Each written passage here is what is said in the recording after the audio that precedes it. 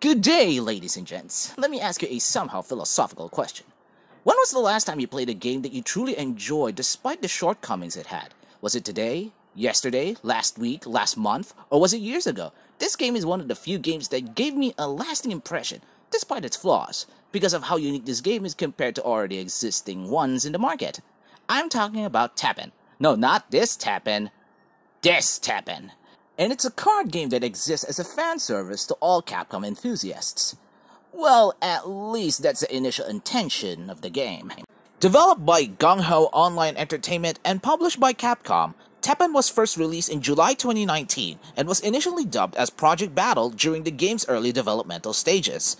The game is basically an all-star crossover bonanza of different Capcom IPs mashed together into a real-time card game.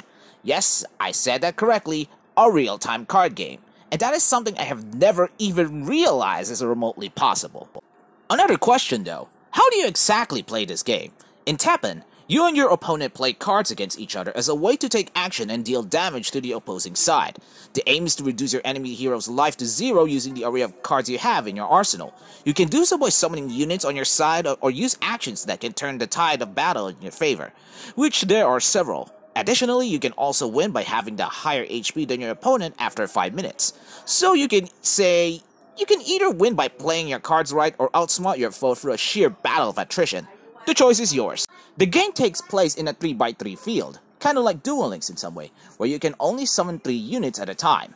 This is pretty nice as this makes combat simplified in some way and makes the combat pacing as dynamic as possible.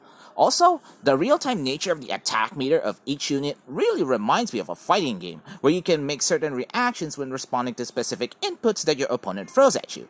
In short, TEPPEN is kinda like a fighting game disguised as a card game, which is a unique concept in itself, and for someone who always likes ideas that breaks the conventional wisdom of certain genres of gaming, I am all up for it.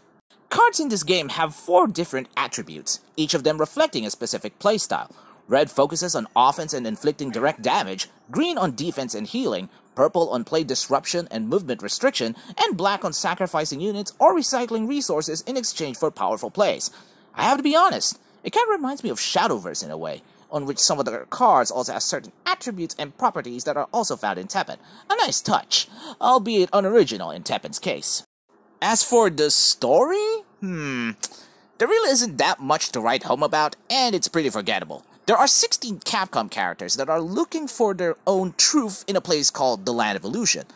And while the concept is pretty promising, the game hasn't expounded much on this since, and most of the game's lore are now just integrated in the cards and card packs that are being introduced in the game. Speaking of cards, a new pack is being introduced every 2 months, which incentivizes players to further improve their decks and discover newer strategies. And that is one of TEPPEN's greatest strengths. The game offers a lot of avenues for experimentation, since most cards in the game aren't entirely restricted to a specific playstyle, which can allow you to mill different colored cards for some surprisingly good combinations, provided that you have enough knowledge on how each card works. The game is also pretty free-to-play friendly, as you have the avenue to reap cards that you don't need in order for you to craft cards that you'll definitely want for your card collections, which eliminates the pay-to-win aspects of the game since card knowledge and extensive deck-building know-how is crucial if you want to rank high. You can buy premium currency in this game being jewels, but they're just there to hasten your card collection progress. TEPPEN offers a variety of multiplayer and single-player challenges, all of which are there to test your skills with the game and help you understand the fundamentals of it. Plus, you get some free stuff by finishing certain milestones, which is always nice.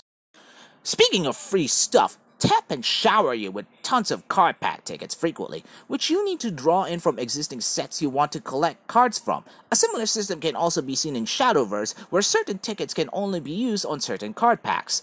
In fact, this game really does feel like a direct competitor to Shadowverse, with the way they handle deck balancing, to the story progression, and even to the basic elements that establishes the core gameplay of itself. And I all say this to TEPPEN's benefit, as this can really make you feel like you're in a familiar place, with the exception of side games being replaced by the Capcom brand. But enough talk about IP jumbling. I did recall that there are 4 elements in this game. However, there are 4 heroes that also represents each of their color elements, all of which offer more unique gameplay styles that will surely pump up your creativity in some way, shape, or form through the form of hero arts. All hero arts are unique and can function differently depending on the colors that it represents. Whether you want to play as Ryu to deal massive amounts of direct damage to your enemies, or be like Albert Wesker and achieve complete global saturation with your army of the undead, the possibilities of having the right strategy at the right place and time can make the actual difference between falling behind and rising to the apex of success. And that is what makes TEPPEN fun. Honestly, my favorite heroes in the game are the Monster Hunter characters, specifically Rathalos and Nergigante, which are all about solid firepower. But the question is there anything that this game falls short from? Well, their marketing is basically nil, meaning that the game gains nearly zero traction from a lot of individuals, the press included. Sure, it had some YouTube ads that promotes the game in some way, as well as card pack release trailers, and even stream tournaments. But other than that, TEPPEN's marketing, or the lack thereof, is basically catered to a specific audience, which doesn't help if you want the game to be so well known. Keep in mind that this is a Capcom brand.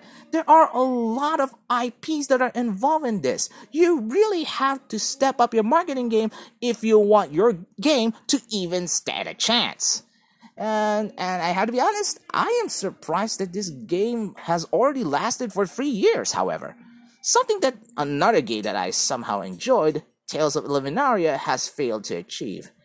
And TOL is not even a card game by any means. It's made by Bandai Namco, the same ones who developed the critically acclaimed Tales of Arise. And that is saying something, to be honest. The game also has tons of quality of life features that improves your experience even further, such as a Japanese dub, choosing the background music for your lobby, being able to purchase skins for your heroes, and even choosing the theme you want to hear during battles. Nice stuff.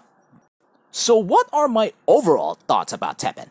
If you are already tired with the plethora of card games that offers the already tried and true formula, and if you're looking for something unique while providing you with some familiar faces to tinker around, then this game is certainly for you. Otherwise, well, there's always other card games out there. If you do fancy them yourself. Duel Links. Well, that's all I can say about this fantastic game for now. And while TEPPEN is a great game in itself, it's kind of badly hindered with the marketing, which is almost non-existent. If you'd like to see some similar content in the future, please don't forget to hit the like and the subscribe button. See you ladies and gents next time. Bye!